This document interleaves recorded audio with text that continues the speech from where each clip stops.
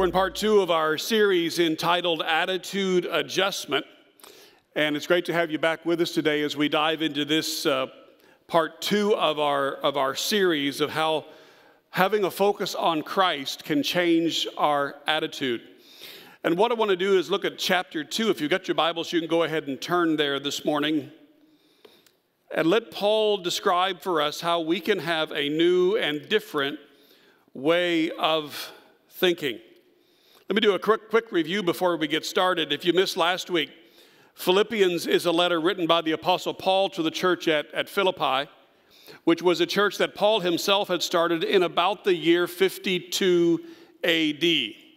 There is strong evidence that this was probably his most loved church. Now, we say that based on the knowledge that we have, because we certainly don't know all the churches that Paul planted down through his many missionary journeys through the years. But with the evidence that we have in Scripture, there's no doubt that he had a very strong emotional attachment with the church at Philippi. And we see this genuine affection in the words of Paul as we read through this epistle we call Philippians. Apparently, Paul had gone through a time of great need and great difficulty. And the people in the church of Philippi, not exactly sure what it was, but they sent a gift. They sent something that helped Paul out through a very difficult time in his life. Then, as Paul found himself under house arrest for preaching the gospel, he writes this epistle that we know as Philippians. He writes this epistle to the church at Philippi as really a thank you letter for all that they had done for him. Now, last week I told you that an unmistakable theme of the epistle of Philippians is the theme of joy. And there is no doubt that that is the case. But if you read carefully through the verses of this book, all 4 chapters, in fact, if you read carefully, you will see something else mentioned over and over and over again, and that is the mind. In fact, in this epistle that we call Philippians, 16 different times, Paul mentions the mind, different references to the mind. And I think it makes sense to us as we think about the book of joy that Philippians is, that if you don't have the right mindset, if you don't have the right attitude, it's going to be very difficult to maintain the right kind of joy in your spirit. So we're going to talk about that this morning, and what our attitude should be like if our mind is right. So Philippians chapter 2, if you've got your Bibles, go ahead and turn there with me this morning. Let's dive in to verses 1 and 2. And I'm just going to warn you, this is a power-packed chapter. And really, to do it justice, I should probably spend a couple of weeks on it. But you've got a couple of hours this morning, right? There's nothing important happening at 1 o'clock this afternoon, I know. Philippians chapter 2, beginning with verse 1. Therefore, if you have any encouragement from being united with Christ, if any comfort from his love, if any common sharing in the Spirit, if any tenderness and compassion, then make my what? Make my joy complete by being like-minded. Here's our first reference to joy, first reference to the mind, by being like-minded, having the same love, being one in spirit and of one mind. Now, as we talked about last week, there was apparently in the church at Philippi just a little bit of division going on in the church, and so that tells us right up front that it is a normal church, right? Because there's always perhaps just a little bit of division in the church. And so Paul took the opportunity when writing this letter to kind of encourage them, hey guys, get over it. You're better than this. You know better than this. And he speaks to them gently, but the message is really clear. There's no doubt he's making a point. Listen, friends, I need you to be like-minded, to put yourselves together on similar things. And he's basically pointing to the fact that everything that he has said in chapter 1, everything that he's going to say in the following chapters, be like-minded on these things. I think sometimes we need to be reminded. We are different, aren't we? We have different opinions, different points of view. Listen, our life stories have all brought us to this point in a different way. that does not mean that we are divided. Because we are united through the blood of Jesus Christ, and there is more that unites us than divides us. Can I hear an amen? Amen. Now, why is this such a big deal? It's a big deal because how we think matters. Our thoughts matter. And if you look through Scripture, there's just a ton of very powerful verses about the importance of our thoughts, about the state of our mind.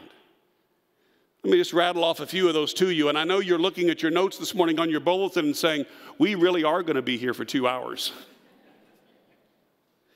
James 1:8 says that a double-minded man is unstable in all he does. Talks about the mind. Romans 12:2, do not be conformed to the pattern of this world, but be transformed by the renewing of your mind. Then you'll be able to test and approve what God's will is, his good, his pleasing, his perfect will. Paul told the Corinthians in chapter 10, verse 5, to take every thought captive and make it obedient to Christ. It's a lesson of the mind. Paul told the Philippians, we'll talk about it in week 4, in chapter 4, verses 8 and 9. Whatever is noble, whatever is pure, whatever is right, whatever is lovely and admirable, if anything is excellent or praiseworthy, he said, think on these things. I love Proverbs 23, verse 7. I particularly like it out of the King James Version, where it says, as a man thinks. Or I think the word is, as a man thinketh, so is he. What goes on here becomes who we are. That's why our thoughts are so important. Today I want to pull out several principles of Philippians chapter 2 that I hope will change our attitudes today, mine included, and develop a new, improved way of thinking. Here's number 1 if you're taking notes. How you think determines what you become. How you think. This is why this is important. Because I think we can basically tell what somebody's going to be like based on how they think. How you think determines what you become. If you have negative thoughts, you're going to become a negative person. If you constantly focus on the negative in other people, you're going to be negative toward other people. You're going to be hurtful toward other people. You're going to be unkind. You're going to be impatient. You might just be lonely because people don't want to be around somebody that's always negative about them. And I can tell you for sure, you will live a miserable life if you focus on the negative. How you think determines what you become. Listen, the success of nearly every battle we face, and I don't overstate that, nearly every battle we face, it hinges on the health and the Christ-likeness of our thought patterns.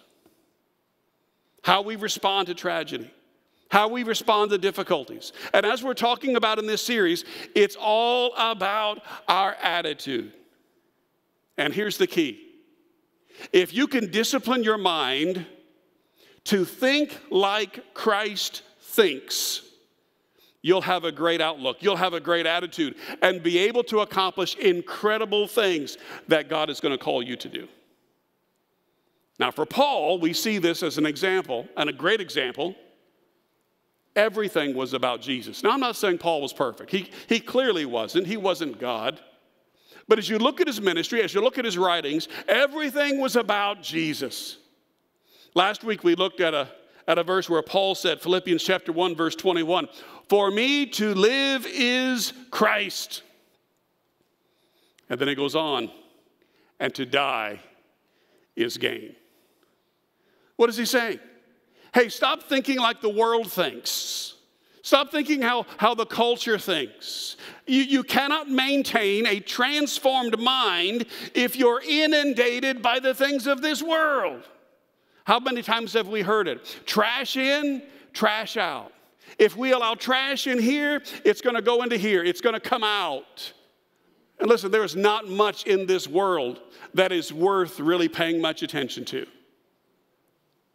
So much of what we see, so much of what we're exposed to, if we are inundated in the culture, if we are feeding on the culture, oh, we'll have a transformed mind, all right, but it won't be Christ-like.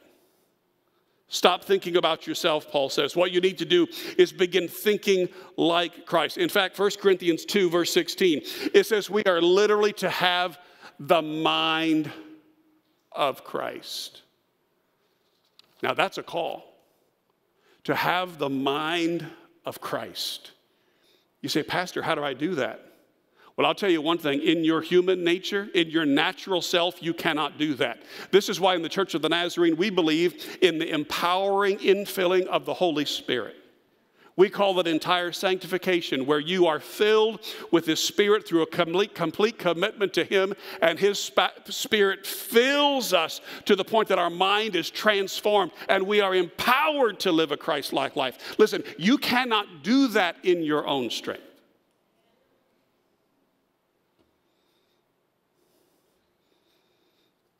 He introduces a new way of thinking. It all starts with the mind. What are you putting in your mind? Listen, if you're putting 5 hours of Netflix in your mind every day, if you're putting 3 hours of social media in your mind every day, if you're watching the news all day, God help you. God help you. You're not becoming more like Jesus. Especially when your Bible's dusty and your prayer life is non-existent. It's no wonder you're not being transformed by the renewing of your mind. Church, this is so important.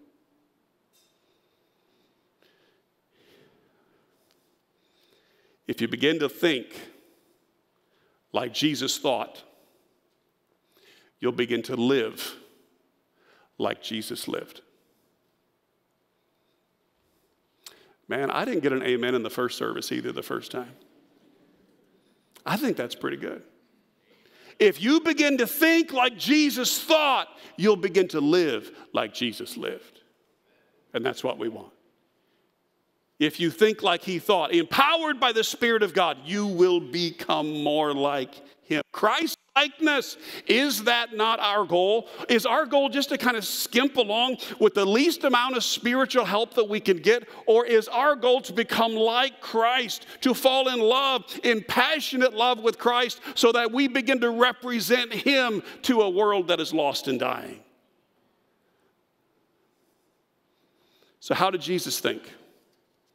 Well, if you look at what He taught and the way He lived, it's obvious that He thought about pleasing God. Number one, pleasing God and loving people. Those were His priorities.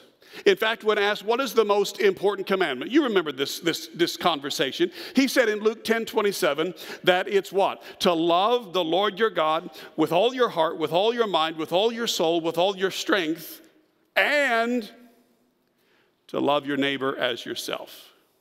Now, notice there, it does not say you cannot love yourself. You just got to love others as much as you love yourself. And if we do that, we'll be just fine. Amen?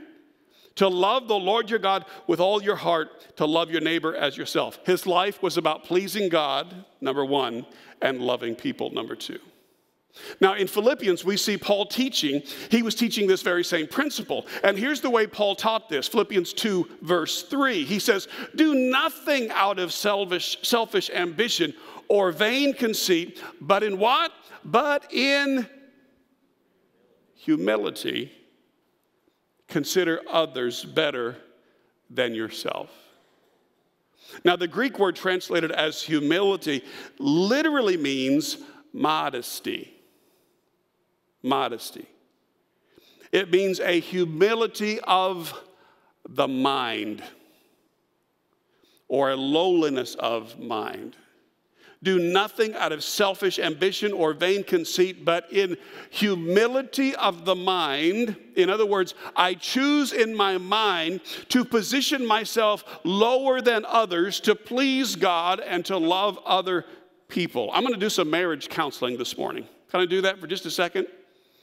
If you want to have a healthy, happy marriage, you've got to take this humility of mind thing to heart. I'll tell you, I've counseled a lot of people down through the years, and when you've got two people thinking about themselves, you've got a disaster. You've got a train wreck. You want to have a healthy, happy marriage? You have a humility of the mind. You want to have a healthy, happy family? you have a family with a humility of the mind. You want to have a healthy, happy church, you have a humility of the mind. You want to have a healthy, happy world? Is it too much to pray for? It would be a whole lot better if we had a humility of the mind. Look at verse 4. Each of you should look not only to your own interest, but also to the interest of others. Then he says, what in verse 5? Your attitude, here we go, your attitude should be the same as that of Christ Jesus. You ever wondered what an attitude is? An attitude is a little thing that makes a massive difference. It's a little thing that can literally change the trajectory of your life.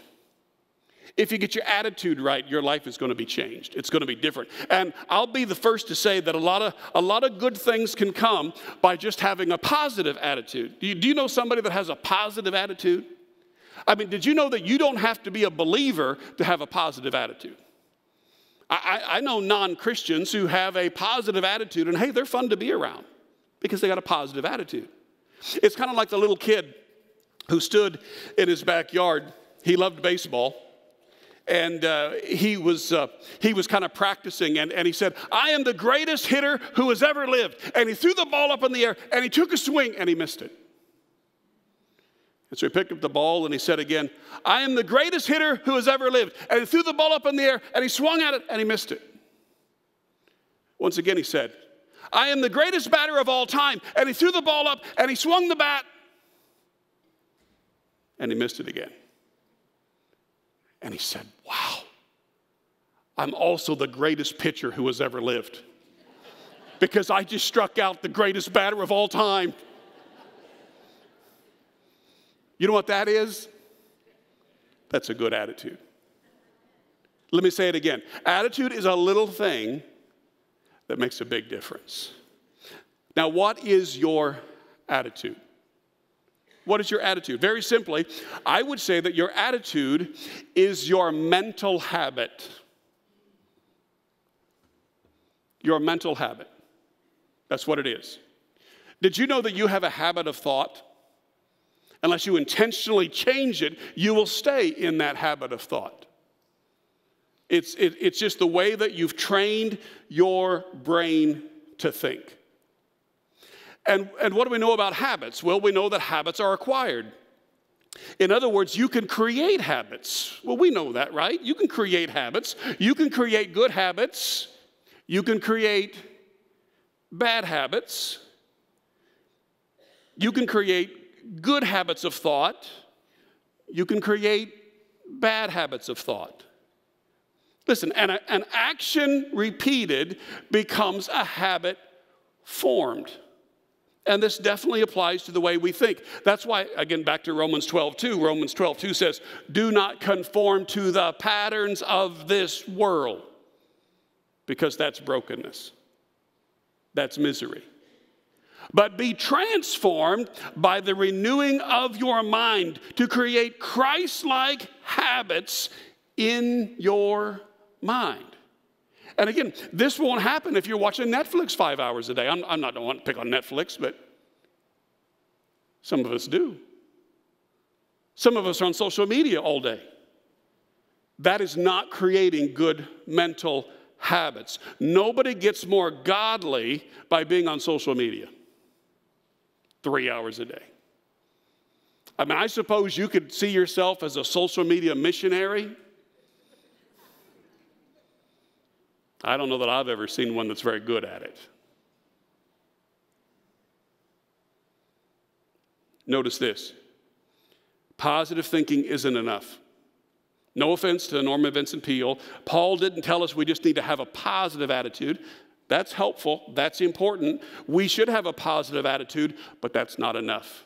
Paul takes it up a notch. He challenges us. You need not only a positive attitude, you need a Christ-like attitude. Look at verse 5 again. Here's exactly what he said. Your attitude should be the same as that of Christ Jesus. And what did that attitude lead him to do? Look at verse 6. who, being in very nature God, did not consider equality with God something to be used to his own advantage, something to be grasped. A lot of your translations say. That leads us to the second principle in this new way of thinking. In the kingdom of God, write this down, pleasing God isn't about self-promotion, but self-abandonment. Does that ring a bell? I have been crucified with Christ, therefore I no longer live, but he lives in me. Let's break it down. Jesus did not consider equality with God something to be grasped, something to be used to his own advantage. Now, if you think about it, think about this. That's exactly what Lucifer and his minions did before they were thrown out of heaven. You remember the story in Isaiah chapter 14, verses 12 through 14. I'm not going to read them today. But 5 different times in those 3 verses, Satan says, I will be like God. I will arise. I will ascend. I will be like him. Remember in the garden when the serpent came, how did he tempt Adam and Eve? You can be like God. But Jesus taught, Philippians 2:6, equality with God is not something to be grasped. Following Christ is not about self-promotion. It's about self-abandonment. Over and over in Scripture, we are challenged to lose our lives so that in Christ we might find it. The text goes on to say in verse 7 that he did not consider equality with God as something to be grasped, but Jesus made himself nothing. You ever thought about that?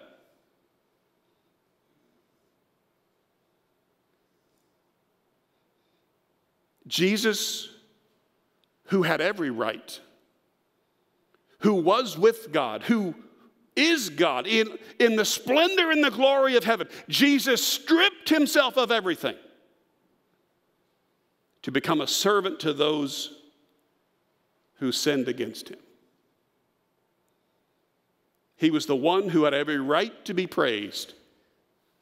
And yet what did he do? He knelt before sinful men, and he took a basin of water and a towel, and he washed the feet of the lowest of the low. Paul says, he made himself nothing. Now listen, keep that thought in mind. When God created the world, what did God create the world out of? Nothing. He created the world out of nothing. So here's the deal. Listen carefully. That's important. As long as you are nothing, God can make something out of you. You're awfully quiet this morning. As long as you are nothing, God can make something out of you. But when you start thinking of yourself as something, that's when you're at risk at not fulfilling God's divine plan for you. Did you know that? God can do nothing with people who are full of themselves. Romans 12:3, do not think of yourself more highly than you ought. But once you realize you are nothing, once I realize I am nothing, watch him work. Watch him work. Jesus made himself nothing. And look how the kingdom of God grew. It's not about self-promotion. It's about self-abandonment. It's about me saying, my life is not my own. I have been purchased. I have been redeemed by the blood of Jesus Christ. My life is no longer about me. My life is all about him. Back to verse 7. It says that Jesus made himself nothing, taking on the very nature of a servant. Last week in Philippians chapter 1, verse 1, I'm not sure if you noticed this. If you're in my Wednesday night Bible study, you know that I can never stay in the text we're studying. We go all over the place, right?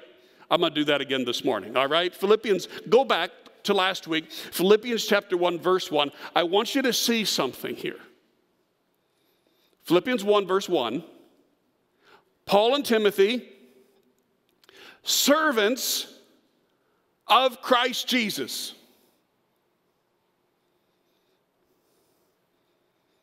Does that seem different to you than other epistles Paul wrote? If you know your scriptures well, you would say, yeah, that's a little different. Notice how Paul introduced himself to the people in Philippi in the letter. Paul and Timothy, servants of Christ Jesus. This is one of the few epistles where he did not introduce himself as an apostle. He usually says, Paul, an apostle, and then he goes on to list his credentials. In nearly every other epistle, Paul the apostle, here's my credentials. Paul the apostle, here's my credentials. But here, it's different. Because of his relationship with the Philippians, he says, you know what? Paul, and I'll use the Greek word, a doulos, a servant. In other words, he says, I kneel down. I am here to serve God, and I am here to serve you. In fact, the way that word doulos is translated, it literally means one who is permanently devoted to do the will of another. Jesus made himself nothing so he could become a doulos, so that he could become permanently devoted to do the will of the one who sent him. And that's a new way of thinking. And church, that's the way we should be thinking. Jesus made himself nothing. That should be our attitude. It's not about, hey, look at me. Hey, look at how good I am. Look at how successful I am. But it's about self-abandonment. I lose my life so I can find it in Jesus. If you're taking notes, here's the third principle in this new way of thinking. Serving is not what I do. A servant is who I am. Now, admittedly, this is hard. This is not how we naturally think. This is why we need the supernatural Holy Spirit working in us, because this is not our natural way of thinking. Our natural tendency is to be served, to want to be served. You say, oh, that's not necessarily true. It is. I can assure you it is. Our natural tendency is to want to be served. It's a different way of looking at things and thinking about things that would lead us to a different outlook, a different attitude in life. Let me give you an example this morning. I'm gonna try to prove it to you. We like to be served. Many of you walked in this building this morning and completely took for granted there were people standing ready to serve you. From the parking lot attendant, to the greeter at the door, to the children's workers in the back, to the greeter at these doors handing you a bulletin, to the coffee and donuts provided in the lobby, to the musicians who stand before you and lead you in worship. In fact, some of you came in and so took it for granted, at least in your mind, you probably complained about something. You know why I know that? Because I hear it all the time.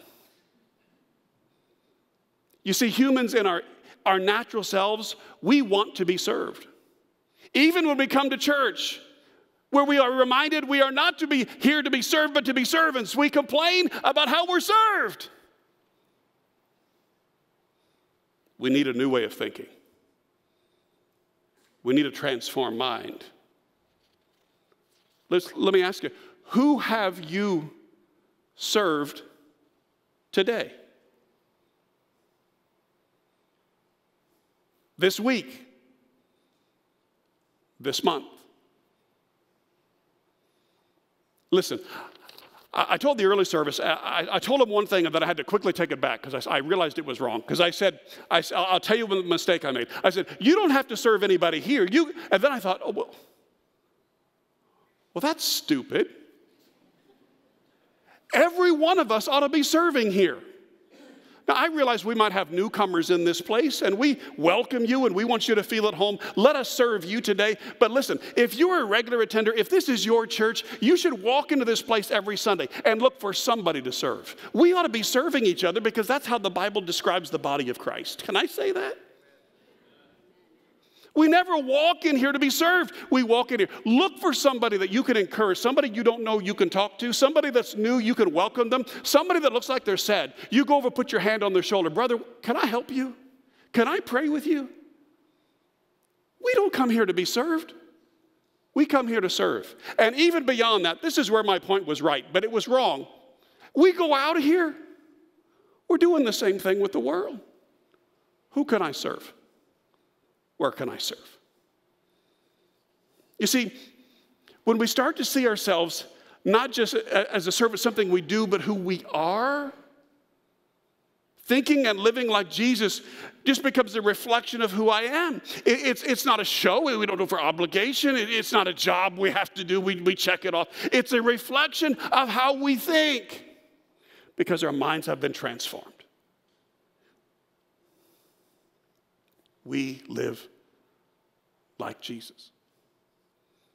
It's a new way of thinking. I don't go to church because I have to serve. No, I serve because I'm a follower of Christ. When someone's in need, we just immediately and instinctively react because it's an overflow of who I am. Serving is not just something I do, but because I belong to Christ and I've been transformed by His grace, a servant is who I am. It is my identity. And can I just say something? I know I'm kind of coming across kind of strong this morning. Pastor was kind of strong this morning. We have a lot of great servants in this church. Can I just say that? Some of the most loving, giving, selfless people I have ever known. And I just want to affirm that. Some of you have taken on the mindset of Christ, and you are showing Him, and I am proud of you. And I'm proud to stand side by side with you for the kingdom. Because that's who we're called to be. I have completely lost where I am this morning. Jesus said, I didn't come to be served by others. He said, I came to serve. I am a servant. And how did He serve? Oh, we got to get back to Philippians 2. I didn't forget. Here we go. Pick it up in verse 8. I told you this was good. And being found in appearance as a man, He humbled Himself by becoming obedient to death, even death on a cross. And therefore God exalted Him to the highest place and gave Him the name that is above every name, that at the name of Jesus every knee should bow in heaven and on earth and under the earth, and every tongue acknowledge that Jesus Christ is Lord, to the glory of God the Father. Wow. One of the most powerful passages in all of Scripture. This is what Jesus did. He didn't consider equality with God something to be grasped, but He made Himself nothing, taking on the very nature of a servant. He was totally devoted to do the will of His Father. Now, I want you to think about this. I'm going to read some of the more well-known verses from Paul's writings, mostly Philippians, and I want you to ask yourself, how could Paul say this stuff being chained 24 hours a day to a Roman soldiers, awaiting a trial that could end up in his execution? How could he say stuff like this? Philippians 1:21, to live is Christ, to die is gain. Acts 20:24, I consider my life worth nothing to me if only I may do the will of God. How could he say that? Philippians 3:8, I consider everything a loss compared to the surpassing greatness of knowing Christ Jesus my Lord. How could he say that while under arrest on death row? Philippians 4:6 and 7. Oh, do not be anxious about anything. And the peace of God, which transcends all understanding, will guard your hearts and your minds in Christ Jesus. How could he say that? The answer? You can only say that if you think like Jesus thought. You live like Jesus lived. It's a new way of thinking. It's not about me, it's about him. Serving is not something I do. Serving is who I am. Pleasing God isn't about self-promotion, but about self-abandonment. Last principle, number 4, if you're taking notes. My joy is not based on what happens to me, but what God is doing in me and through me. It's a new way of thinking.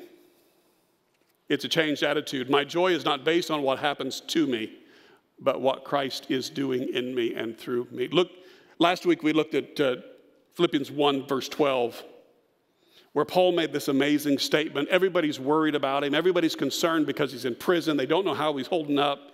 And remember what Paul said? He says, but what has happened to me has actually served to advance the gospel. You see, it's not what happens to me, but it's what God is doing in me and through me. So many of us, we let our circumstances drive our attitudes. Guilty? Raise your hand. Guilty, guilty, guilty. Yeah, we let our circumstances drive our attitudes. I do it. We let our circumstances define us too many times. And one day we're up and one day we're down. Inconsistent. Moody. Can I just, some of us, we have spiritual schizophrenia.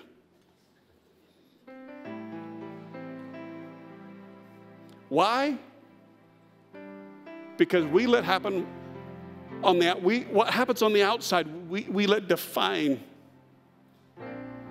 the inside, our minds. But not Paul. And that's why in the middle of house arrest in a Roman prison, Paul could write such a beautiful letter, and he can even say, look at verse 17. He can even say, but even, you see, Paul's a realist.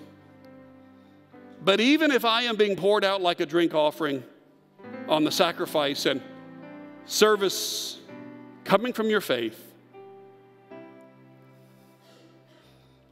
I am glad. I can't believe he says this next part. And rejoice with all of you. Paul says, I'm glad. How could he say, I'm glad? Because he knew something. He'd learned something. It wasn't about him. Never was about him. It's always been about him. Ever since that moment on the road to Damascus where he saw that light from heaven and the word of the Lord spoke to him, he knew he was never the same.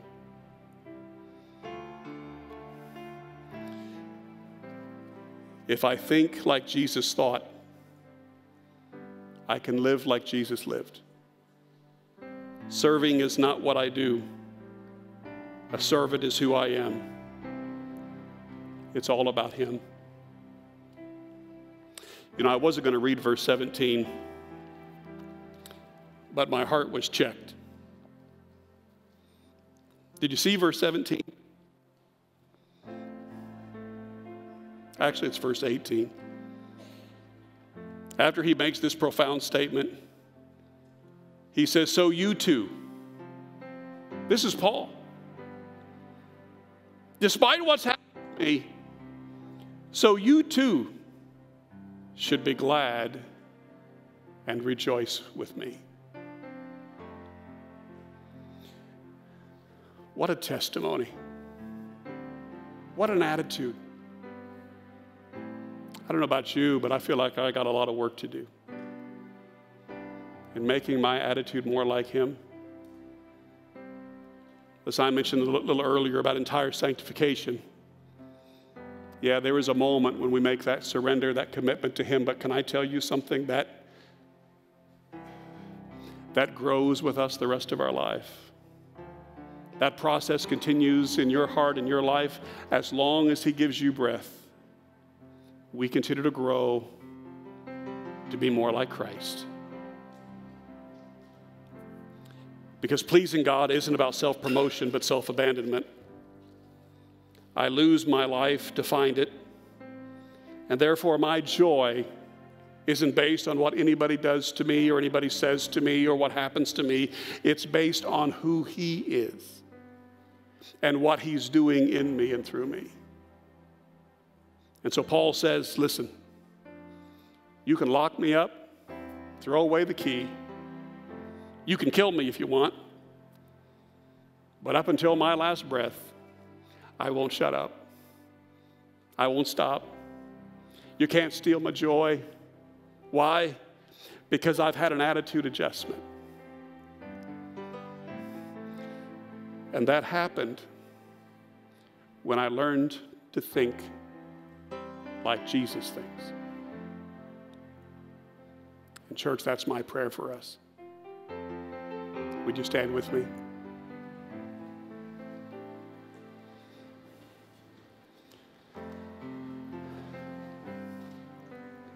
Father, what a marvelous message. Not because of the eloquence of a preacher, but because your word is so powerful. The words of Paul cut right to the heart of where so many of us struggle. It's our mind. It's the powers of our mind. And Lord, I am not here to condemn. I am not here to point fingers. But I am here to say I relate to this struggle. I relate to the messages of this world that oftentimes in too many ways control my thinking, control my thoughts. And I would imagine this morning across this room, there are people who would agree that there's the struggle in their own minds. Too much junk in, too much influence causes too much junk out. And so, Lord, I'm asking you to help us. Lord, I'm asking that we lean into that promise. Not conforming to the pattern of this world, but being transformed. God, I cannot do that myself. But I am so thankful that you have sent your Holy Spirit.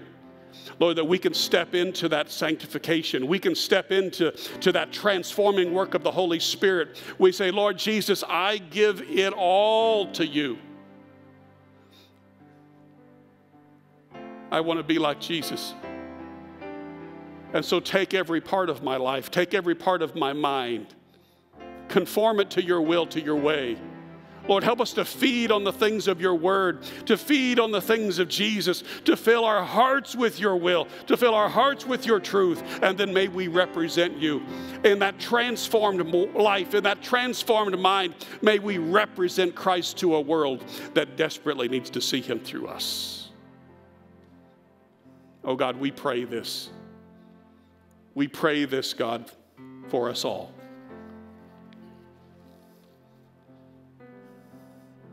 Make our attitudes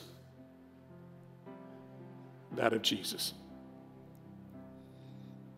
And as we're dismissed this morning, let me say this blessing over you.